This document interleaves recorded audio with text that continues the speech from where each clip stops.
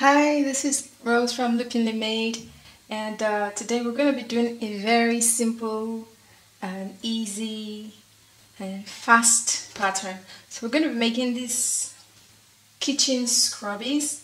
They're so simple to make, and they are great projects for leftover yarns and scraps because this is a scrappy yarn project, and it's just a combination of two of these and we're done.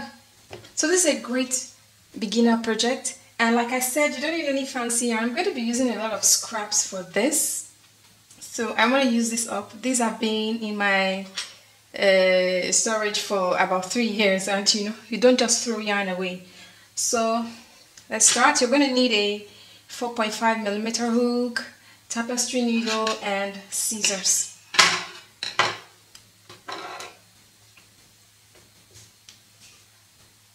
So start with a slip knot.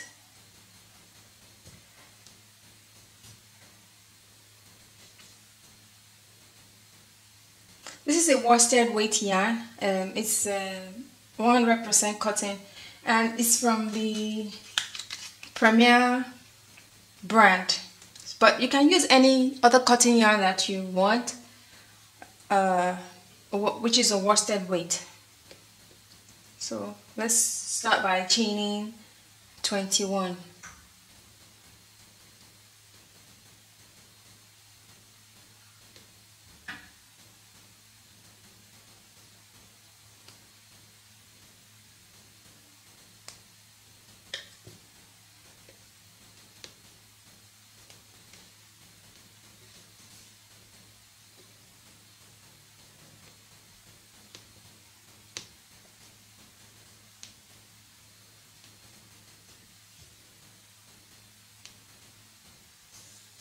Okay, now that that's done,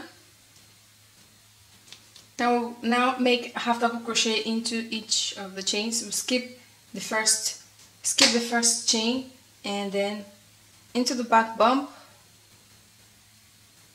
make a half double crochet.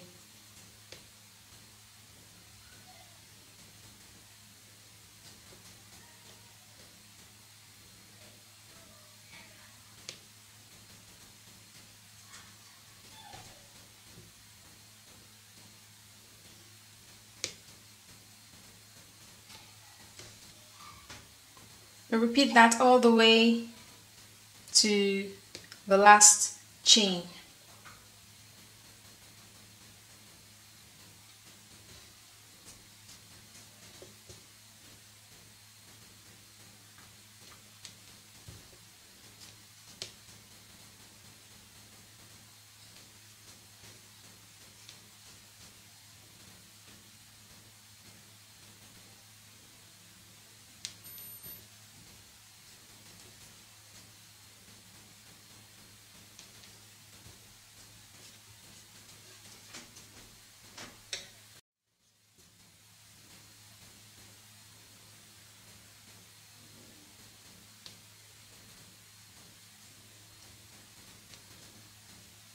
So that's our last. Now we're going to chain one and turn into the first stitch.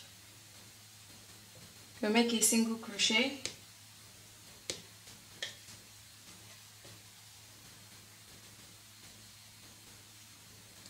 In the next stitch, make a front post single crochet. In the next stitch, single crochet. In the next front post, single crochet.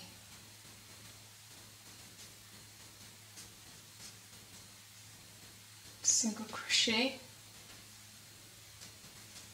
front post, single crochet. The next stitch, so we're going to go from the back out to the front, around the post of the single crochet stitch. Repeat that all the way to the last stitch.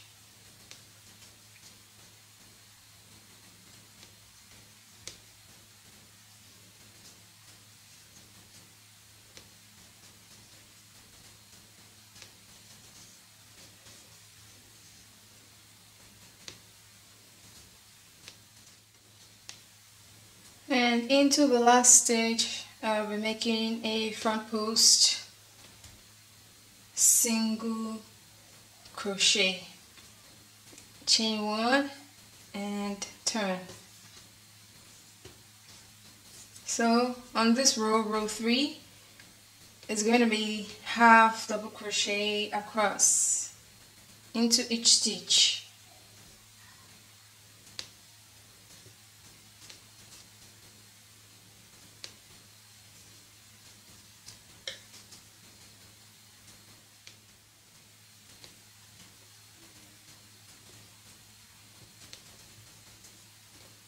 Okay, this one is diminishing. I'm gonna join another one. So either of these. Let's go for yellow.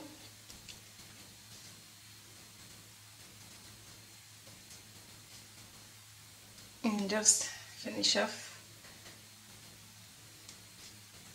Remember, this is a scrap yarn project, so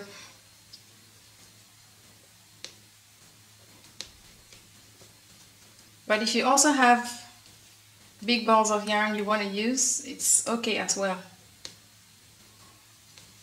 But it's best that it is cotton, because cotton is more absorbent when it comes to washing or cleaning with it. Okay, now that we're done with row 3, what we'll be doing from now on up to row 13 is a repeat of row 2 and row 3. So for row 4, we're going to be doing the single crochet rows. So it will be chain 1 and turn, single crochet into the first stitch, front post single crochet in the next, single crochet, front post single crochet, or FPSC. Alright, repeat that all the way across. Row 5, chain 1, turn, row 5, half double crochet. Alright, so just repeat what you've done on row 2 and row 3 up to row 13.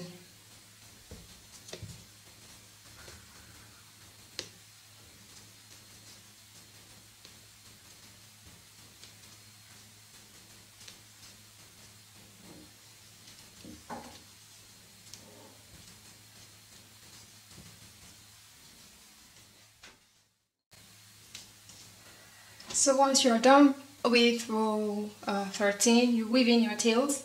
If you want to avoid weaving in so many tails, then you can just use one adequate ball of yarn for that. So now we're going to join these two pieces together with the crab stitch. The crab stitch is basically doing your single crochet in a backward manner instead of, going forwards. Okay, so the front of this, the right side is the textured part. Which is this? It looks rough. I mean, those ridges. This is the right side of the scrubbie. So what this means now is when you make one part, you weave in the tails, snip yarn at the end. But for the second one, you leave the working yarn so that we can use that to join the two pieces together. So we're just going to match stitch for stitch. So we will start from the first half double crochet and into this one right here.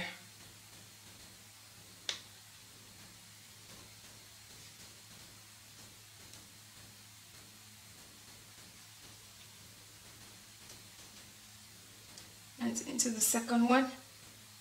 Just make sure you're matching it stitch for stitch.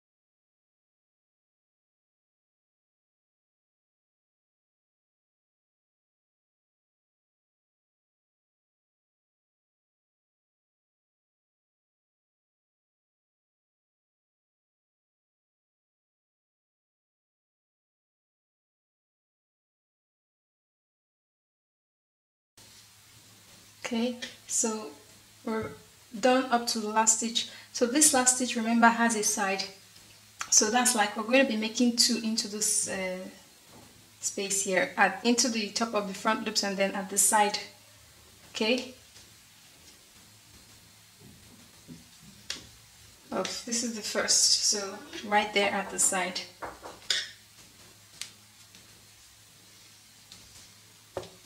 And we'll continue.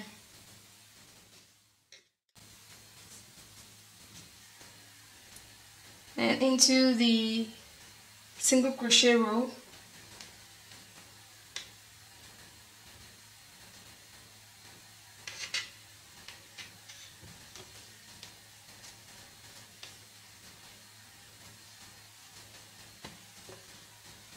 Half double crochet row.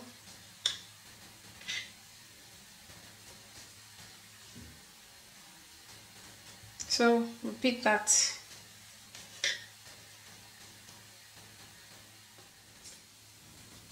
So I'm going to finish off this, the last crab stitch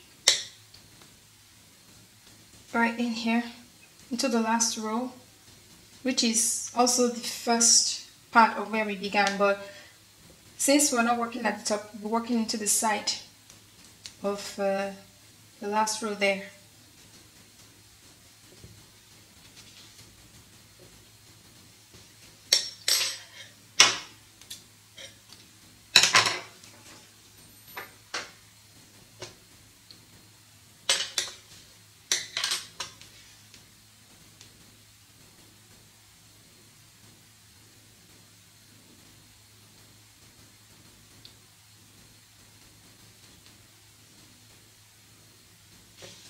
So weaving the tail,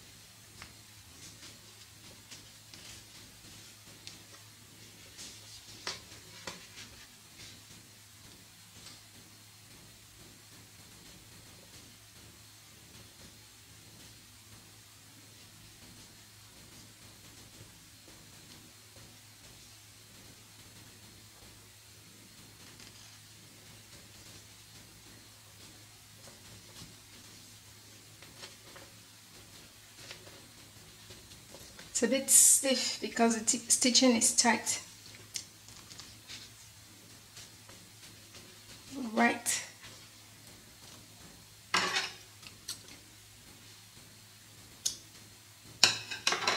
And there you have your kitchen scrubby, your scrappy kitchen scrubby.